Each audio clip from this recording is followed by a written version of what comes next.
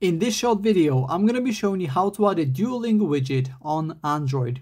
For this video, I'm using a Samsung S23 Plus, so please keep that in mind because the process for what I'm about to show you might be a little bit different depending on the type of Android device that you have. So the first thing I want you to do is to head over to your home screen and find a bit of empty space. As you can see, I've got some empty space right at the top here, so I'm just going to tap and hold. And then a menu of a sort is going to pop up. From here, take a look at the bottom of the screen and click on the widgets button right here. And then that's going to open up a massive list of different applications that support widgets on your Android device. From here, scroll down until we find Duolingo. As you can see, Duolingo is right here for me. And if you take a look to the right hand side of Duolingo, you can see a number. In my case, that number is 2, and that refers to the number of Duolingo widgets that my particular Android device supports.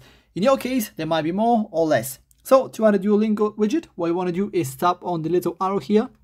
And then this is going to open up the menu with the different Duolingo widgets that are supported on your device. As you can see, I've got 2. So I'm just going to tap on any of them, maybe the first one, and then click on add. And that will automatically add the Duolingo widget to your home screen. As you can see, mine is right here. And yeah, that's pretty much it. That's how to add a Duolingo widget on Android. If you have any questions, please let me know down in the comments below and I'll do my best to help you out.